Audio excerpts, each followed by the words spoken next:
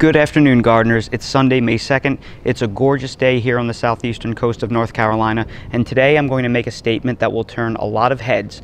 I'm going to give you 5 reasons why determinate tomatoes are better than indeterminate tomatoes, and why the bulk of the tomatoes that you are growing in your garden should be determinate varieties, not indeterminates. I've been growing tomatoes in my garden for as long as I can remember, but up until 3 years ago, I had never grown a determinate tomato. I only grew indeterminates, and I imagine a lot of you are the same way for probably the same reason. And the story goes something like this. There are so many indeterminate tomatoes out there that are exciting. There are old heirloom indeterminates, there are ones of interesting shapes, there are countless colors from greens and yellows and pinks to striped tomatoes to variegated tomatoes. Indeterminate tomatoes are so exciting and interesting. Why would I go and buy determinate tomatoes? They are so boring. They're just plain old red orbs that could be grown in any commercial growing operation. Why would I want to grow them? So because of that logic, I never grew determinate tomatoes. They seemed really boring to me. And it is true that there are many more indeterminate varieties of tomatoes out there, and there are more interesting, unique indeterminates. However, determinate tomatoes do one thing far better than indeterminate tomatoes do. Can you guess what that is? Grow tomatoes. And at the end of the day, the real reason why we are growing tomato plants is to grow tomatoes on those plants and eat them. I'm not saying you shouldn't grow indeterminate tomatoes. What I'm saying is determinate tomatoes should make up the bulk of your planting, and you should grow indeterminates sparingly for interest, because you get those really cool, unique varieties. So now I'm going to give you 5 reasons why that is the case. The first reason why determinate tomatoes are better than indeterminate tomatoes is because they are smaller. An indeterminate tomato will grow indeterminately because they are a vine type. So they can grow 6 to 8 feet or larger in a single growing season. Determinate tomatoes, on the other hand, grow to a predetermined size, hence the name determinate. So most determinate varieties will only grow to be about 30 inches tall, meaning that they're much easier to manage and you can fit them much more compactly. Now in my garden, I use 4-foot by 10-foot raised beds. So each bed has a total surface area of 40 square feet. With indeterminate tomatoes, I need to block out a 2 by 2 section, or 4 square feet, for each tomato. So in a bed this size, I can only grow about 10 indeterminate tomatoes. The determinates, on the other hand, I only need to give them 1.5 feet by 1.5 feet, or 2.25 square feet. So that means I can easily grow 18 tomato plants in the same space, which means I can almost fit double the number of tomato plants in the exact same growing area. This size factor is even more limiting when you're growing in containers. Determinate varieties are a much better choice for container gardening because you need much smaller containers. Indeterminate tomatoes, in my experience, require a minimum 20-gallon growing size in order to have enough space. Determinate tomatoes, on the other hand, like this small Silet's determinate tomato, are perfectly happy in a 7-gallon grow bag. And as you can see, it is absolutely loaded with fruits. There are fruits all over this tomato. It's incredibly productive. I could not get this kind of production out of a grow bag with an indeterminate in such a small space. So if you're a container gardener, definitely look into more determinate varieties. The second reason why determinate tomatoes are better than indeterminate tomatoes is, all things considered, they are earlier tomatoes. And that all has to do with what the days to maturity on your tomatoes mean. Allow me to explain. If you're growing 2 tomatoes, one indeterminate tomato and one determinate tomato, and they are both 70 days to maturity, that means that approximately 70 days from your transplant date, you will have a ripe tomato on your plant. So in terms of the first ripe tomato, a 70 days to maturity indeterminate and determinate tomato should be about the same. However, that is where the similarities end. A determinate tomato tends to ripen all of their fruit at once over a very short time period. So that determinate tomato is basically going to ripen all of its crop over the next 2 to 4 weeks. So within a month, you should get all of the tomatoes on that plant ripe and ready for you to eat. The indeterminate tomato is not going to do that. Because the determinate tomato stops growing at a predetermined height, once it starts ripening its fruit, it no longer grows anymore. So 100% of that energy then goes into ripening the fruit. With the indeterminate tomatoes, they still put huge quantities of their energy into growing upward and putting on more green growth. So they take a very long time to ripen their crops. So although you may get that first tomato at the same exact time, you'll get all of the tomatoes on that determinate plant within the next couple of weeks, whereas that indeterminate is going to drag out the ripening process over months. So you're going to get much slower yields on your indeterminate tomatoes. And that brings me to my third point, production. Determinate tomatoes are much more productive than indeterminate tomatoes when it comes to square footage. So here is an indeterminate tomato, and while indeterminate tomatoes can be very productive in terms of fruit set, because they take so long to ripen their crop compared to a determinate tomato, you get very slow yields on your precious space. While your indeterminate tomatoes are busy putting energy into growing up and up and up, your determinate tomatoes are putting out huge quantities of fruit. So if you like to do things like you like to can your tomatoes, you want to make passata or tomato puree, if you want to can and jar salsa, if you want to save your tomatoes throughout the winter, indeterminate tomatoes are a terrible choice because they ripen so slowly. You want all of your tomatoes to come in at once for food storage. To do that, you want to grow determinate tomatoes because they are much more productive. And because your determinate tomatoes produce so quickly and then they tire out and they die back, you can have more seedlings waiting for you to succession plant in that same ground once the determinate tomatoes are done flushing and producing all of the ripe tomatoes. Meanwhile, you're still keeping your indeterminate tomatoes alive while they grow more and more foliage that you can't eat. So if you're doing any kind of food storage, determinate tomatoes absolutely crush indeterminates in productivity because you can turn over the crop faster and you get riper fruits faster, so you can deal with larger quantities of tomatoes for canning and storage. And now for my fourth tip, which is probably my favorite reason for growing determinates and why I've taken such a shine to them lately, and that is disease resistance. I live on the immediate southeastern coast of North Carolina, and disease in my tomato garden runs rampant.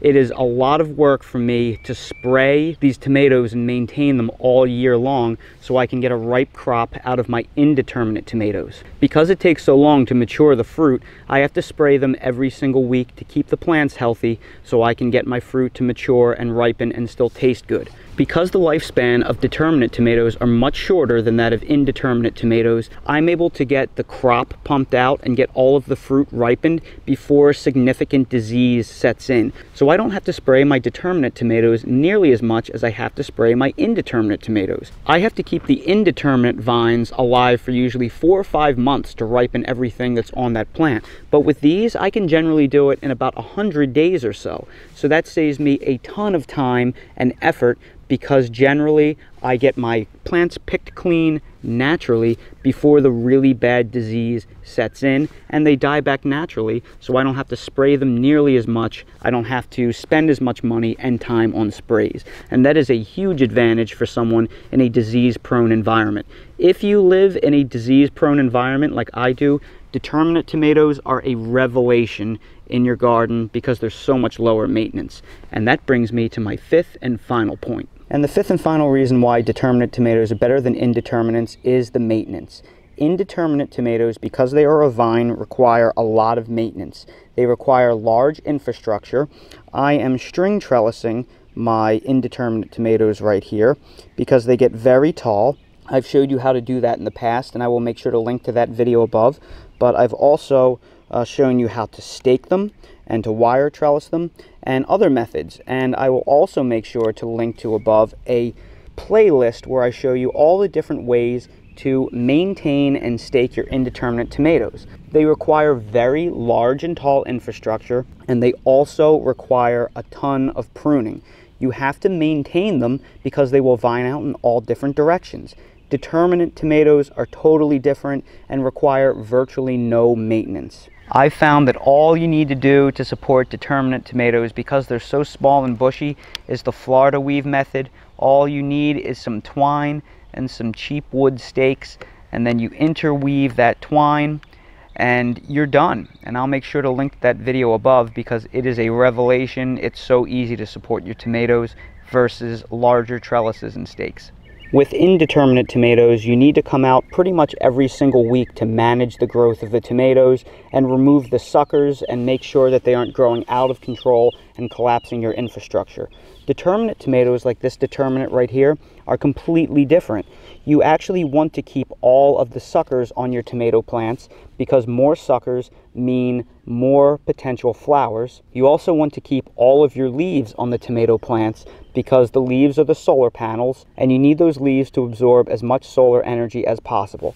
So the only thing that you have to prune off with determinate tomato plants are the immediate lowest growth that is basically growing against the ground because that becomes susceptible to disease. So all you need to do to prune a determinate tomato is remove the stuff immediately on the ground.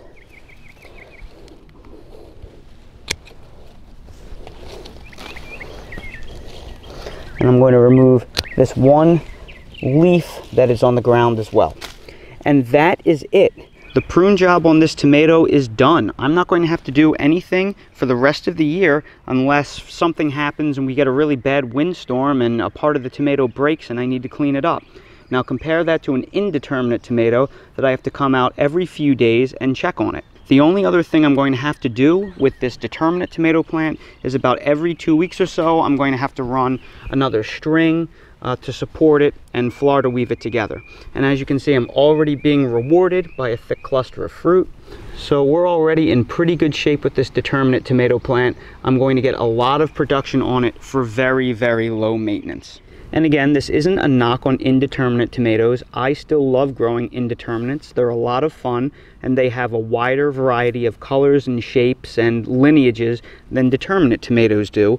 So you definitely still want to grow indeterminates for the wow factor because they are exciting. My point is simply that at the end of the day, we grow tomatoes to eat tomatoes. So if you want lots of production, find some really good determinate varieties of flavors that you really enjoy. And there are some interesting and exciting varieties out there. And there's some strange shaped ones, and there's some striped ones, and there's heirloom ones. So you can get a good selection of interesting determinates as well. But you can have much faster crop turnover, much heavier production, and less maintenance by growing the determinants. So I'm just suggesting to change the culture a little bit, grow more determinants than indeterminates, but still grow some exciting indeterminate varieties every single year.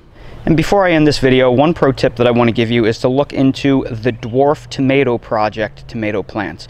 I've been promoting the Dwarf Tomato Project for a few years because of the incredible variety and the small nature of the plants. These plants are all of my determinants up front, but the ones back here are all Dwarf Tomato Project varieties. And the Dwarf Tomato Project plants all grow like a determinate in the vein that they only grow to be about 30 inches tall. However, the fruit ripen more like an indeterminate, where you're not going to get the production all at once. But they're a really great way to grow really interesting heirloom quality and unique variety tomatoes that are as good as indeterminates and as exciting, but in a very small footprint. And they also tend to have really good production as well. Here you can see some pretty great production happening on one of my dwarf tomatoes. Here's another dwarf tomato that's showing a huge fruit cluster. And just because the plants are dwarf doesn't mean the fruit is. Most of the fruit is full size. You're going to get nice 6 to 10 ounce tomatoes on most of the dwarf tomatoes as well.